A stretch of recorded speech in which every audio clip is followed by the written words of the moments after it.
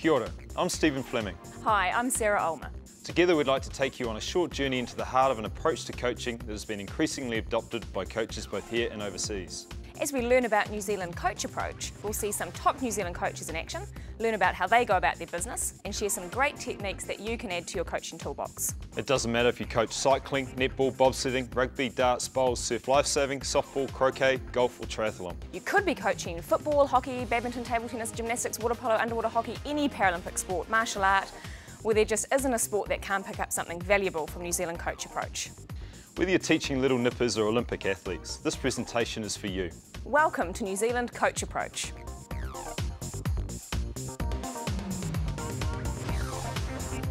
I think a number of things make a great coach. One is definitely passion, and the great coaches I've had something to do with, they inspire you. And one of the big things is they keep extending you all the time and challenging the way in which you think. So yeah, lots of different fundamentals, but I think too the cool thing is that great coaches care about people.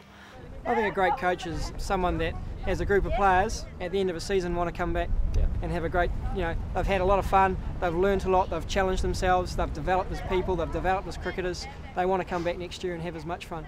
I think the most satisfying thing at a coach and New Zealand community level is to help young people become better people. Certainly you be honest and you be upfront, and you have to be caring. You have to care about your athletes as well.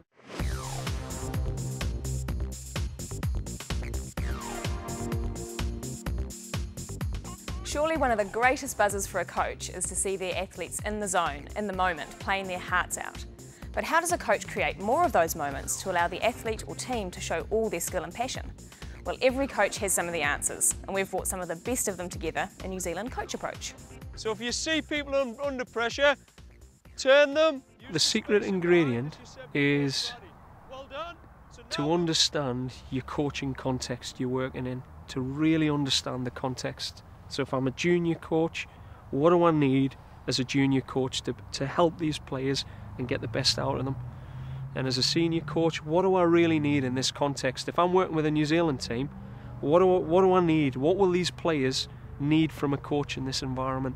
And if you understand that, then you've probably set yourself up with a lot of different journeys to get yourself better.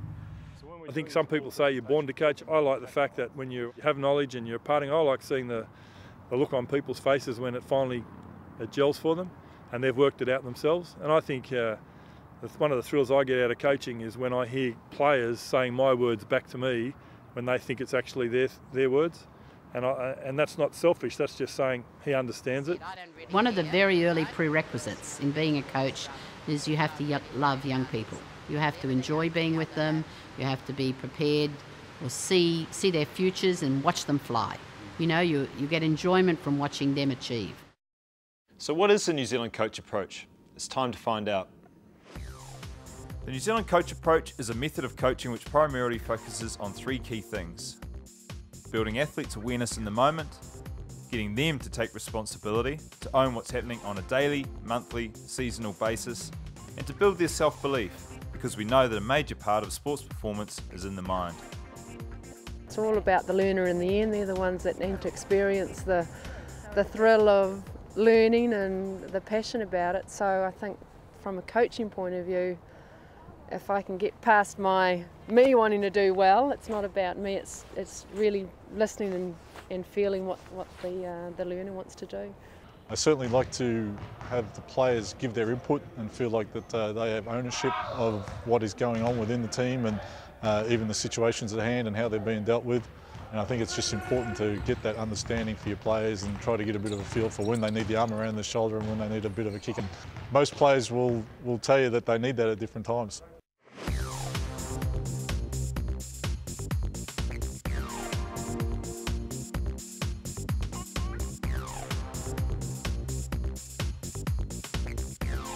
Over the next few minutes, we're going to look at how the New Zealand CoachApproach is effective at getting athletes to learn and improve. We'll look at coaching styles that range from telling the athletes what to do and how to perform, to coaching styles that are more interactive and empowering. We'll explore the powerful role that self-awareness plays in the lives of our top athletes and how you can bring it into your team or coaching environment, whatever the level you coach. Research has shown that the answer to many a coach's challenges may lie in the question, Feedback is another of the powerhouses of learning. We'll check this out in the art of effective instruction. And we'll see learning in a real environment through the use of games and activities. An interesting way to look at a coach is to ask where they sit on the coaching continuum. On the left hand, the coach knows what they want, instructs, and the athlete does as told. On the right hand is a coach who is building self-awareness in the athlete, for example by asking questions. So what style of coach are you, and do you vary your style? When you're doing slow stuff there, you should be getting 15 metres off the wall. When you're doing hard stuff there, you should be getting 12. Your intensity is going up. Not 12 on the first push-off, 12 on the first, 10 plus on every single one in intensity. In low intensity, further.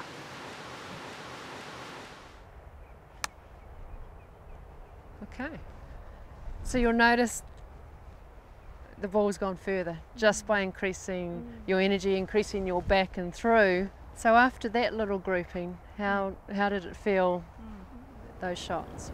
It helped, mentally especially, to make me more comfortable doing that. You felt more comfortable, more relaxed as you did that? And I think a lot of golf, especially chipping or anything that you're learning, if you're relaxed and your muscles are free of tension, the club does the work for you. The first thing you looked at doing was getting rid of it. Yeah. But you could have played the ball around and got the movement. So you need to think a little bit more of how you're going to change the dynamics of the other group, because they're trying to do what you're doing, but they're doing it better. Yeah. How about we just clear all the balls and pass between the 12 guys? So when are you in control of performance? When you got the ball. When you got the ball, you were in control of performance. That's your key goal. Don't worry about scoring until you have possession.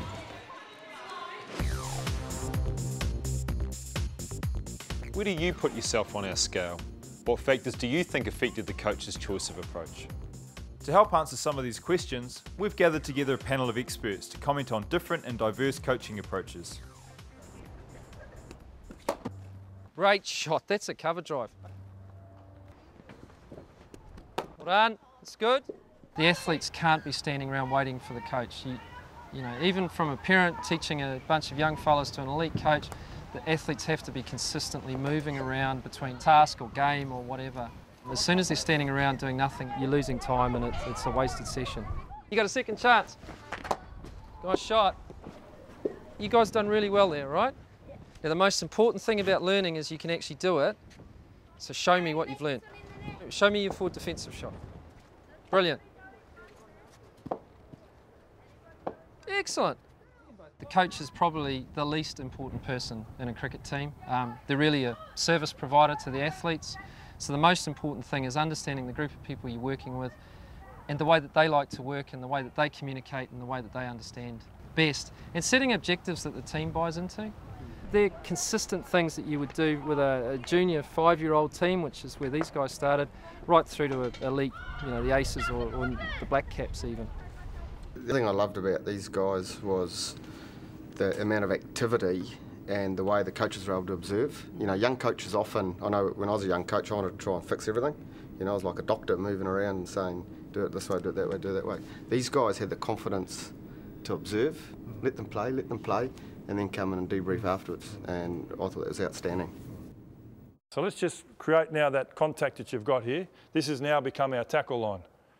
So the contact has happened now. All right, so that line there now is our imaginary tackle line. So what are we trying to do there? Beat the defender. Beat the defender, okay. So what's one of the keys to beating the defender? Taking the weak shoulder. Great. There's an activity we can do here to focus on to help the ball carrier with his footwork. And what we want to do is we're going to work the guy in the middle. I think one of the things that you start off as a coach is you feel like you have to have all the knowledge. And I think as we go through our coaching, we learn that the players are really in the best place to have that knowledge, and our ability to extract the information out of our playing group or our competing group is as vital, if not more vital, than us imparting that knowledge. So I think have the confidence to present yourself, be vulnerable in that you can't have all the answers, and be prepared to accept information coming back from your group, because the information coming back from the group is how they see it, and that's not a bad place to start. Yeah, good. So on your steps here, remembering what are our steps we're looking for? Short and sharp. Yeah, what leg are we looking for to be short and sharp? Right foot. Okay, let's have a look at that. Let's see how we go. Good. How did you feel there? More dynamic, had a lot more power. Yep, good. And what about you as a defender? What did you notice? I felt like he committed me more. Yep. Got strong in tackle. Yeah, well done. Good. Yeah, that was good, guys. I think what we're working on there is that explosiveness around the contact area. I think you notice if you get in there, you use your fast feet, it gives us a greater opportunity to win that collision area, because that's what we're really trying to do. We've worked on winning the race to the advantage line, and now we want to win that tackle line area, which is going to work around our evasiveness and our footwork. That was excellent, well done. It was quite sequential. It started with the basic skill, then moved on to a more difficult. And he took the players through every step in the development of that skill, through a question and answering approach, and an overview, a commentary at the end. So it was explained, and even for someone who didn't know rugby, they would be able to see the development of that footwork. The things that I picked up that were good was summarising of the key points at the end. So there was the questions, there was a response from the players, but then he summarised and sort of packaged it at the end, so they went away very clear of what was expected. Just to pick up, the last question was the question of the attacking player and then the questioning of the defensive player, and he got a two-way interaction there too, so that everybody felt engaged. Offensively, we've got to keep executing. We spoke about it yesterday. Still getting to the spots, all right? Getting to where you're supposed to be is an important part of us getting better. Letting the players communicate with you, I think that's a real important part of it. I think finally is as well, just trying to get a feel for how different players learn. Everyone learns differently, we're all different human beings, and some people need to be told, some people need to see it on video, some people need to write it down, and you've got to be prepared to use all those methods. In the States, it's more of a kind of a dictatorship, you know, where you do what the coach says, no questions asked. Where now, there's questions asked. You're just trying to get better, and so you value their opinion. You know, he's going to let us talk because he knows we respect him regardless. You know, we're not going to ever not respect it. CJ, what are your thoughts? Yeah, pretty quiet for coming into another big game. I just think that we need to tomorrow come in with the energy. Yep. Bear, your thoughts? Blue did a better job towards the end there of taking the three away, but overall I think the intensity was pretty good. If you have an opinion on how something should work, you should express that opinion. It's for the good of the group, and if you don't say it, you're actually hurting the group by not saying it and holding on to it. And again, with that avenue of communication, we've been able to create an environment where no one gets penalised for it and everyone feels like that they should speak up. No one ever looks at them like they're an idiot. It's a little bit of a reflection of what the coach is prepared to accept, and if the coach is prepared to accept it and encourage it from his players, I think the players will do it. If the coach doesn't accept it, or the first time a player does it, he shoots him down and tells him he's, to shut up, I'm coaching the team, you're not going to get it, and it's the environment that you choose to create. Breakers, 1, 2, 3, breakers! Andre talked about being able to express your opinions on the team, and in the All Blacks we use an expression, enter the danger, which is debating issues, confronting brutal facts, but also having the ability to disagree and commit after you've debated, for the good of the team, and then all go forward together. Yeah, we find in netball that it is evolution, and it's about trust, that they feel safe to express their viewpoint and are encouraged to, in a way that is, as you mentioned, Wayne, that is best for the greater good, really. I think that's why in coaching it's so important to create a culture so that players can come and go, but the culture remains the same. And if players come into that environment and they see people expressing their views, they'll understand that they're allowed to do that as well. And you've got to create that environment for them to come into. In swimming, in particular, in my area, we need coaches who love children and love swimming and enjoy life, and so they can instill those qualities in with swimmers. Emanating out of that would be competitive swimming, where structure and knowledge become very important, and creating systems whereby each swimmer can then progress year to year and achieve. That's part of what coaching is. When I started out coaching some 40 odd years ago, I must tell you, I made a lot of mistakes. You know, all I had was enthusiasm, and I had been an Olympic swimmer. So I called on where I left off at Olympic level, and I was teaching and coaching youngsters of not that level. I was a directive coach when I started out. You wrap that up in love for the children and making things interesting, but really is your call on what people are do, and that's a directive model.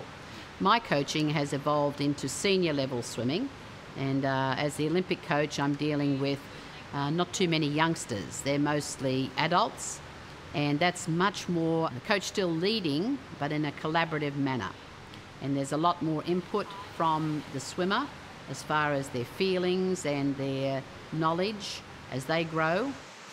Great thing for me about Jan is that whole love of the game and love of the people. You know, and sport's often about generating responsibility in your athletes, responsibility for learning, responsibility for performance, and I think that's what she does. There's no doubting, you know, love for any sport is so crucial if you want to coach. Love for your sport, love for your kids that you're involved with, and that's really, really fundamental. You've got to have an absolute passion. You've got to live the sport daily, day in, day out, and Jan does that 24/7. One of the most powerful things a coach can do to help athletes perform is to help get them in great shape physically, emotionally and mentally. By raising awareness, encouraging responsibility and building self-belief, that's when amazing things happen in sport. But how, as coaches, do we help get them there?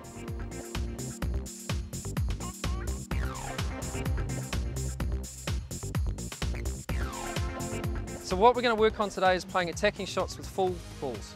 So that's the drives, yeah? Yeah. Okay. Brilliant. It's a good shot.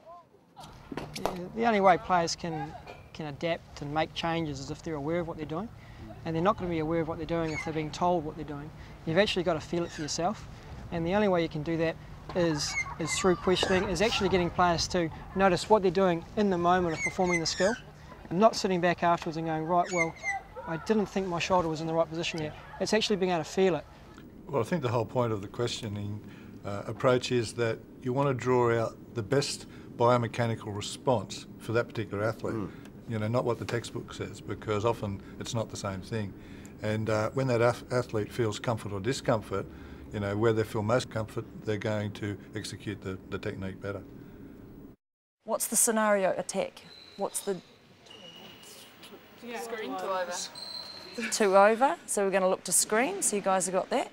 Having athletes in the moment is key to performance. We use a lot of scenario-based activities, so we'll say, you know, it could be something, for example, you've got 45 seconds to score, you've had a goal defence out of play, goal attacks deep, and set up a situation that could occur on court. Second scenario is offside, wing defence. Offside here, what's the play? Just go and Yeah. Look to swing a triangle. Who's going to take the ball? The guard. Goal attack. Nice pass. Thought what we'd do today is actually do a chip shot. Okay. And chipping is a shot where you miss the greens and you're challenged with the shot to get it close to the flag.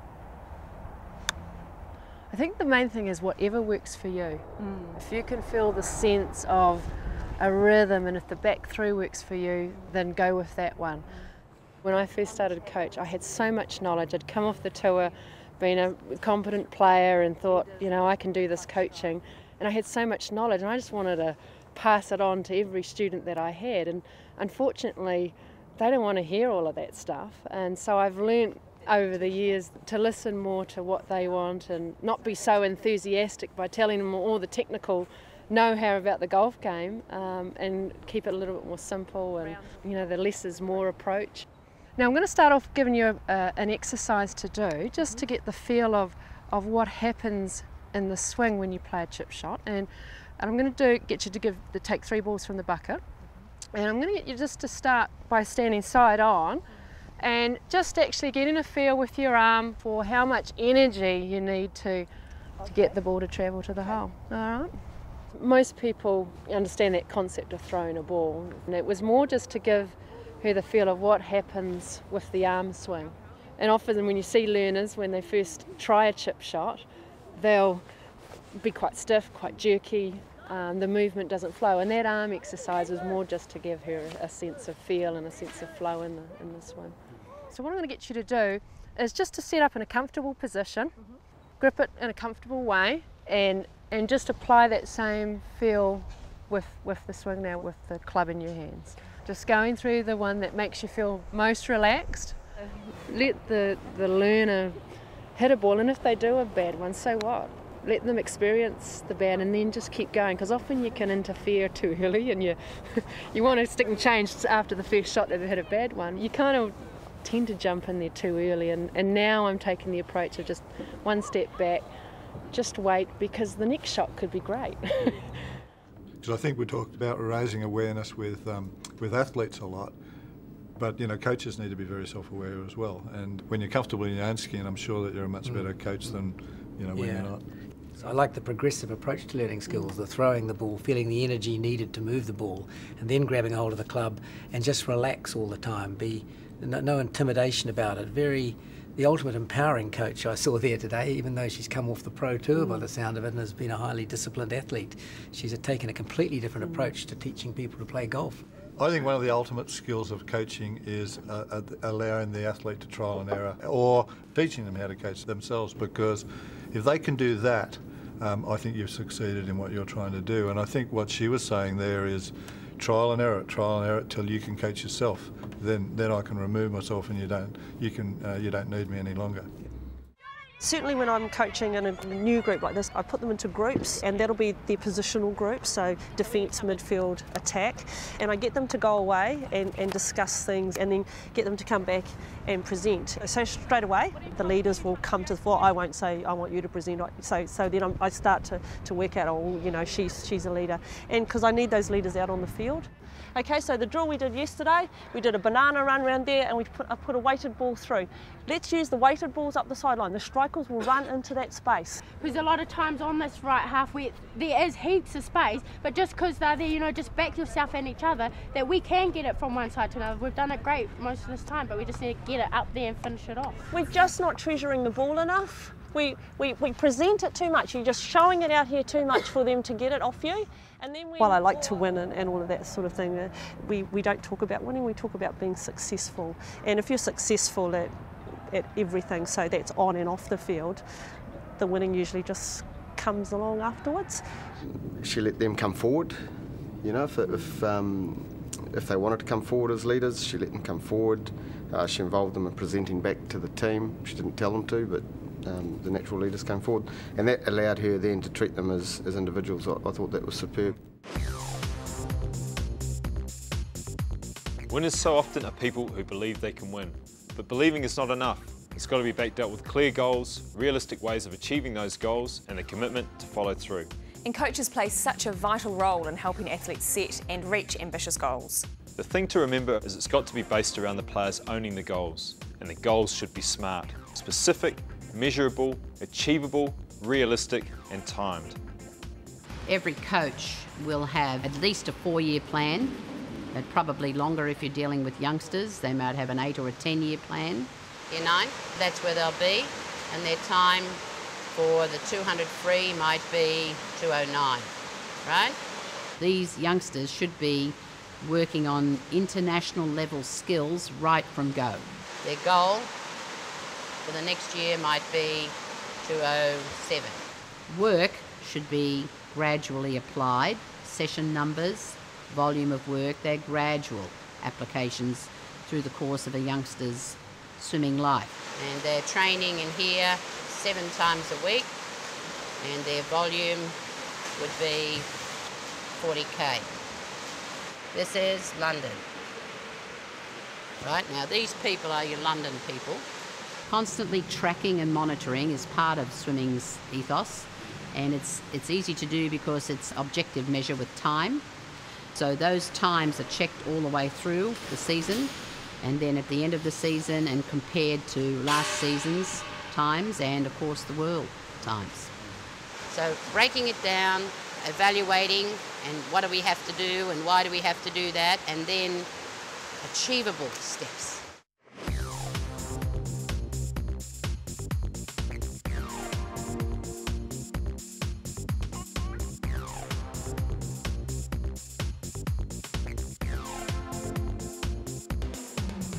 The New Zealand Coach Approach puts an emphasis on questioning. How does this work?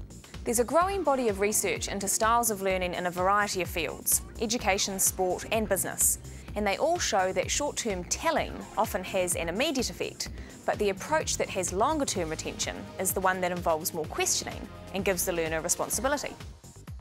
There are many approaches to questioning. For example, open questions, probe questions, and using comparisons or a rating scale. And the aim for effective questioning?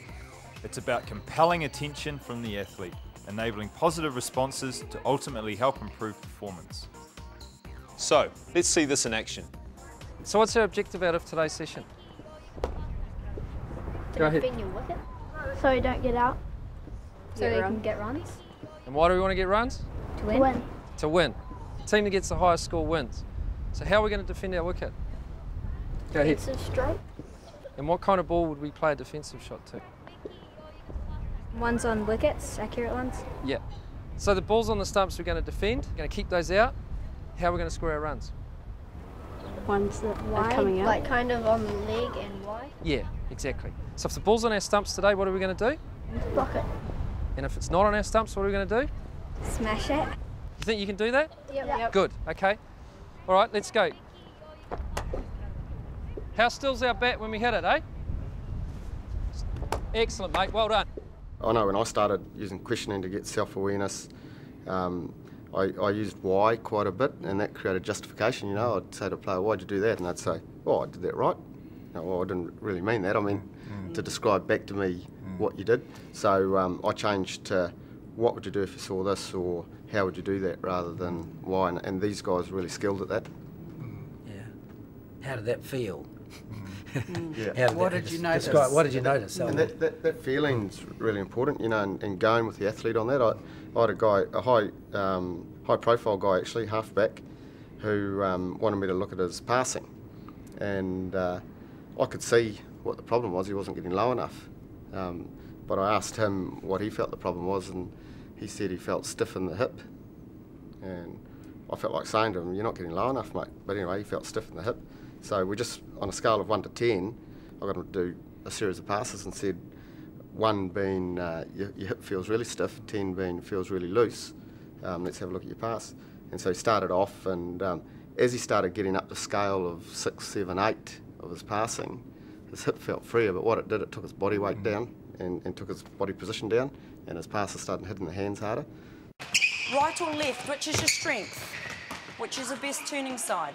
The questioning technique's used hugely in coaching. The first point of it is checking. You need to get some clarity that they understand what you're asking. Jodes, with your head, what are you sighting when you turn? Are you hearing the noise, or? I'm looking at the wall. You're looking at the wall? Yeah. Where do you think the ball's going to be? Down the ground, or coming up. Okay, so what's going to help you sight it quicker? If I turn my head up early, maybe? Yeah. The other side of it is that you're really trying to get them to start to question themselves. So out on court, they're asking those questions when they're in moments of finding solutions, that they're starting to get those questions generated in their head. So a lot of the questioning technique is both a clarity but also a challenge. That's better. Get out of that. That's it. Go to the point and get out of it. Quick feet, quick feet, quick feet. I know when I started trying to create awareness in the players, I'd throw in a question, I'd be itching to answer it. Sometimes you just got to let the athlete answer the question, do it in a descriptive way. So ask her, you know, what would you do? So they describe back to you, hey, if it's wrong, you can then correct or put them back in the situation and ask it again. And but as soon as you start answering for them, then it becomes instructional and probably doesn't make a lasting impression. Well, if you don't wait for their answer, you don't know what the next question is. Yeah. And that's how I kind of train myself. I don't know what to ask next unless I hear this answer, because that helps me question further. And knowing the activities that they were taking part in, what was so good about a questioning is that they were actually, while they gave the opportunity for the player to have a range of responses, they did narrow the focus so it helped develop that particular component, like for instance the spatial component. Sometimes people know they've got to ask questions, but they ask sort of quite closed questions and also questions that are sort of yes, no, or the athlete has difficulty answering. I thought her questioning techniques were tremendous. She elicited a response, they were easy to follow and they were sequential. So I thought her questioning techniques were tremendous, I really did. Great tips, coaches. So the way to go for effective questioning is ask, listen, observe, follow their interest and use their words, start broad and then drill down to increase their focus.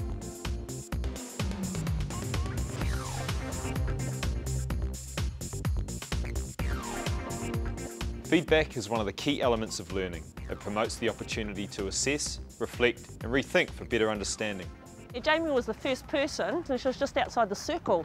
Okay, let's get our screens up earlier. It's not, you know, we're not doing any flash things or anything, it's not rocket science, just get there. It's really good for her to give us feedback, so we know what we're doing wrong or we know what we should, like, what we are doing right, so we know how to improve our game. What's the guard position? Straight back. Yeah, you know she'll never completely like trade you in the ground, like completely put you down. You know she'll never do that. She'll always be like constructive criticism. It will always be that. It will never be anything that will make you not want to get back out on the field. So Jenny, we're just going to have a look at your positioning. So in here we've got Jamie, who's your other fullback, out here, and Lydia out here, and Queensland have got the ball. I've been using Game Breaker now for about 2 or 3 years, and so now I don't coach without it. And so here they have now eliminated Lydia, who's our right half. Okay, so one of our defenders has now been eliminated. So now, what do you reckon your job is here? Well, Jamie doesn't really know what's going on behind her, so I should tell her to step up. I should tell her to make the tackle outside the circle, so definitely release her and tell her to make the tackle, step up. Yep. Yeah, and I need to definitely move to cover her. Yep. Being able to see themselves is really important, because a lot of players don't actually understand what's happening out there. They don't realise, they're not thinking about it, and that kind of thing. So they need to think about what's happening out there. They need to understand why we might be doing something. They've got right into the circle without even having a stick laid on them. From the sideline. From the sideline. So not flash hockey, is it? Not when you say it like that. Yeah. Talk about put ourselves under pressure. Okay, so Jamie backs back, and now this skill's come right into play, and you and Jamie have been caught flat. Yeah, okay? I definitely needed to have shuffled around more. There. We should have nailed them. I should have got to that stage. Yeah. You need to be honest and upfront. You need to be fair. You need to be certainly transparent. I don't necessarily think I need to be their friend. I'm happy if they want to be, but I don't go out of my way to be everybody's friend. And you have to be caring. You have to care about your athletes as well. You know, you have to look after them. You have to make sure that they're given the best opportunity that they can be given. That positive feedback all the time, you know, was obviously the players enjoyed the feedback too. They believed that, you know, there was honesty in the feedback. Well, she moved up and down the spectrum, didn't she? Yeah, she went from instruction to questioning and back. And knowing too which players are going to, and it would have been hard for her not knowing them that well, but recognising that some don't mind the criticism publicly, but knowing too that sometimes that's not good for players, that you need to take them aside. The other thing I loved was, you know, the video session was the what happens next scenario, you know, which promotes real understanding. So not only that, what would you want others to do around you? You know, because sports, you know, it's an uncertain environment, it's always changing, you've got lots of people making different decisions. So she's trying to get some synergy there with the girls so that they understand what they should be doing there, but also what others should be doing. So it's a team decision making or a unit decision making. Yeah. The interesting thing was, it wasn't what could you do next, but what could we do better in that scenario as well, which I think is a really big learning curve. I think the challenge is when you're looking at video and you're working through that analysis and checking their understanding and decision making, is that they then can transfer it out on the field, because some players and athletes are very astute and can look at it on the footage and that next step is, I think, the test of their understanding, if they can then apply it, and the coach being able to say, well, this is, you know, what you saw and how you responded and your comments and when you watch it on video. Now let's see if we can transfer it under pressure in the real situation. Great work. So just take it back to that situation with Tony again. Just dropping in. Tony turns his back. As he turns his back now, do we need to drop? Okay, so just be aware now, although you're holding a line, there's the opportunity to pressure them and force them where? Further back, away from your goal. So think about that. The rewind, we always say, you know, let it run on. So you've seen a moment, let it run on a phase, so you can see what the outcome was, and then rewind it back 2 phases, back to when the session broke down. So just something simple, you know, press the rewind button before you start coaching. Because if you don't rewind it, you don't create the situation or the picture that was actually there at that point. And the players are quite used to it, so they'll get into the right positions. But for novice coaches, you've actually got to work pretty hard to, right, where were you again? You weren't there, were you? Come on, rewind it back, think back where you were, and just get them back into a habit of that. So rewind just helps you paint the picture and let them see what maybe you've seen as a coach, or let them see something completely different that you didn't see. Sometimes for novice coaches, understanding when the coachable moment is, when to actually intervene, and I liked that use of that rewind, but I felt he checked that by getting their feedback, so the less experienced coach wouldn't necessarily have to be perfect in their recollection of the situation, but to actually engage their players to do it for them. There are times when the coach has to give instructions and outline to the athlete or team exactly what is expected of them. This is particularly important when it comes to 3 things: safety, time pressure, and crunch points.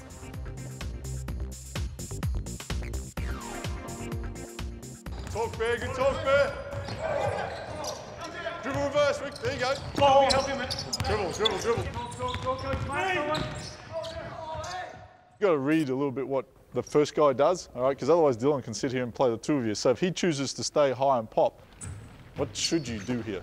Because you just threw it to that guy, but you got to dribble it, because if you throw it there, like we're kind of now, we've got 2 guys on that side with the ball, like we're a little bit, yeah, we're a little stagnant. You got to go in this dribble reverse, and he can come off, or he's going to go, and that's going to drag Kirk out of the corner. But if you throw it to him, we're kind of a little lost. We don't know what to do, all right? Our motion is, our flow has been interrupted. Often the situation will dictate, you know, you're into a game and obviously the adrenaline's pumping. At that stage, it's normally because of the length of time you have to communicate that the communication's pretty directed, and so it's not so much put your arm around people, it's about getting the job done and taking care of business at that particular time. During practice sessions, again in the team situation, I think sometimes you need to be able to motivate the team and get them going or get the standard of practice up, and sometimes you just need to be able to address a player individually where you don't want to call him out in front of the group. And it's just, I guess experience is one of those things where you've tried it at different times and you see how players have reacted or responded afterwards, and that's something that you can only learn over time. I think the important thing there is that comfortable teams don't win. You know, you've got to have a bit of edge within your team to be a winning team. Good card, Jen. Played. Hold. Lead. Nice. Go, Jen. Play, Jen. Lydia, we want to use the easy pass. We don't want to put it into their 3-man screen. Okay, let's give it to our easy guy. All right? Oh. You have to learn what they're like as a person, so there's some girls that you can't be hard on, otherwise they just don't respond at all and they just, you know, sort of fade away to nothing. And then other girls, I have to have that hard approach to make them react to me and or get the best out of them. All right, so a few things that we need to think about, and we want to see it happening. Okay, so we'll get. When you're doing slow stuff there, you should be getting 15 metres off the wall. When you're doing hard stuff there, you should be getting 12. Your intensity is going up. Teaching skills requires persistence and tenacity. It takes years to develop a great swimmer, years and years and years, because we're not fish. So what is that? That is training. Training your lungs, that they can do work without getting oxygen every one. So on the easy stuff, you should be doing extended breathing so that you're building up your lung capacity.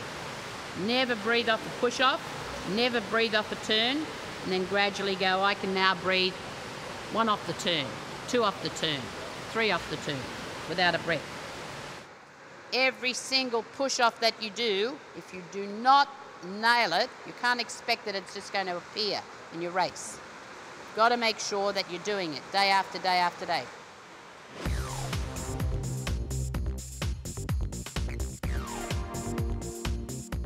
Once a game or event starts, the coach is largely out of the picture, on the sidelines. The athlete is on their own. And for athletes, things happen in the moment, in the heat of battle, and they have to react instinctively in the correct way to get consistent and repeatable performances. So one way to encourage this is called TGFU, Teaching Games for Understanding. TGFU is about learning, using game situations rather than traditional instruction. TGFU aims to develop athletes that are confident, can handle pressure and emotions, and can overcome mental blocks and competition nerves. Let's see TGFU in action. Look over to my left, look over here, can you see the goal at the far end with the 2 stumps? Yeah. See the goal here?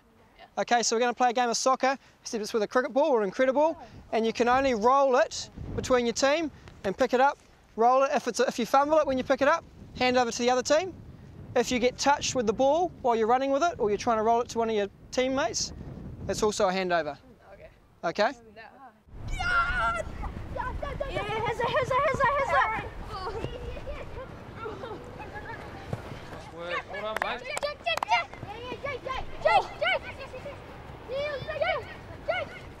Goal ski, 1-0, Team Martin, change of rule. Okay, the ball's not to go along the ground, it's to go in the air. If you drop it, it's a handover, okay? But you have to underarm it through the goal to score. Okay, freeze there, guys, stay where you are. There's a goal here and there's a goal there. Look where everyone is, where are you? All bunch, what do you think you might be able to do? Okay, all right, away you go. Everyone! Hamish! Think about your space, fellas. Bloody! Goal ski, well done. Ready, play! You've got to keep the players in game situations as much as they can, you know. Have pitch geography, make it relevant to a football game. If it doesn't look and feel like football, don't do it. That would be one of my philosophies. And certainly tonight, you know, focusing on a defensive shape and letting the players come up with their own strategy and guiding each other to an outcome is certainly a tool that most novice coaches could use. There's lots of ways of putting conditions on a session, whether it be targets, whether it be, you know, modifying the size of your area, whether it be putting specific goals in about, you know, what you're trying to achieve. Coaches can manipulate a lot of things, the task, the environment and the physical load on the players. What came through to me was John really understands that pressure exposes the athlete's ability to execute skills and tempo.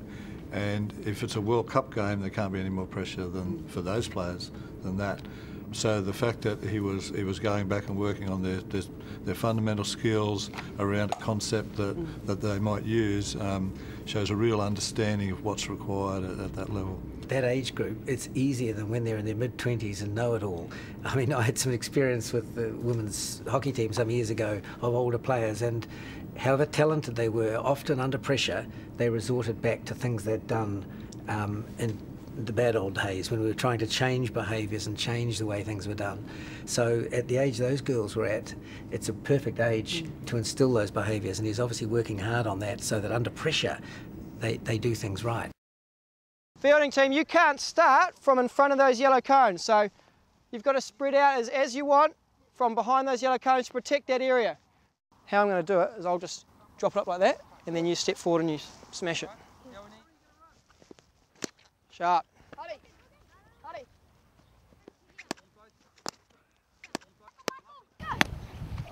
You've got to realise it's a lot of fun, but it's with a purpose. So at the start of the session, what is the purpose of the session? What are the objectives? These are the kind of strategies we want the players to understand.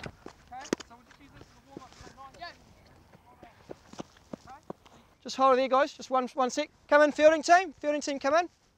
So what do you notice is happening with their batting? Where are most of the balls going?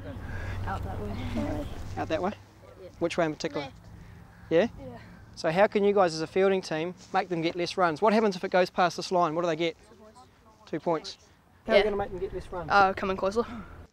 Right, I'll give you 10 seconds as a fielding team to decide amongst yourselves how you're going to place yourselves to make them get less runs. Two going front, one going. And then you set the game around those strategies so the game becomes a problem. The players solve the problem by engaging in the game, and then at the end you review it. Yeah, Hamish! Great throw! Wait, serious? Ah, that's out! Not only are you creating better cricketers who can make decisions in difficult situations and understand game situations and how to adapt to that and win, but you're also creating people that come off the park that are better people, that have a better understanding of how to be a better person in a team environment and how their input as an individual to a team dynamic can help improve the results of the whole team. That's a total of 38-45. Well done. Come in, guys. So they need to actually reflect on their learning. The experience is good, and that's where the learning happens. And how can we adapt that into a Saturday? You know, taking that what you've done in the training into a Saturday. So that only comes with reflection. So you do have to sort of bring it back. As a batting team, what were you trying to do? I go for long. Go long? Yeah. Yep. And then what did you notice when they start to put guys back? What did you have to do? Play short. Okay. Do you notice that? Would you notice that in the game? Yeah, maybe. Yeah? Yeah. So if you're playing in a game and you're starting to hit over the top and they're dropping guys back, what could you then start to do? Playing the gaps. Yep. So just look for singles? Yeah. Yep. So you can see how you can start to have a plan to make the fielding side make certain decisions, and the fielding team, you guys can do certain things to make the batters think about things, to change up, okay? Rather than just keeping it the same where nothing happens. Using your brain, it's good.